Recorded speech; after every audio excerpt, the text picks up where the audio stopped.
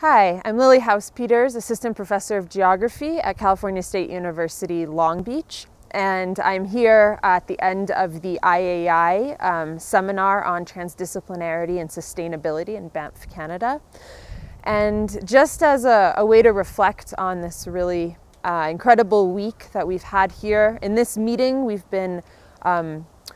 dealing with some very challenging themes of how we actually do transdisciplinarity and interdisciplinarity with a wide range of scholars from across natural and social sciences, but also with social actors and community members. And in this case, we've really been focusing a lot on Indigenous communities and how we collaborate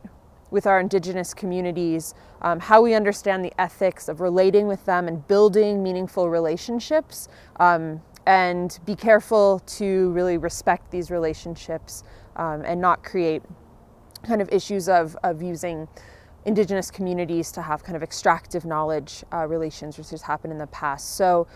we've been learning a lot about how to negotiate these relationships, how to understand working with different kinds of communities across all of Latin America and North America, and really thinking about big issues having to do with global change and climate change, such as the governance and management of water and ecosystem services, governance of grassland ecosystems from North Saskatchewan all the way down to the pampas of Argentina and Uruguay, as well as other issues of coping and adaptation and rural livelihoods. So it's been a really incredible experience to be here as part of the steering committee and be able to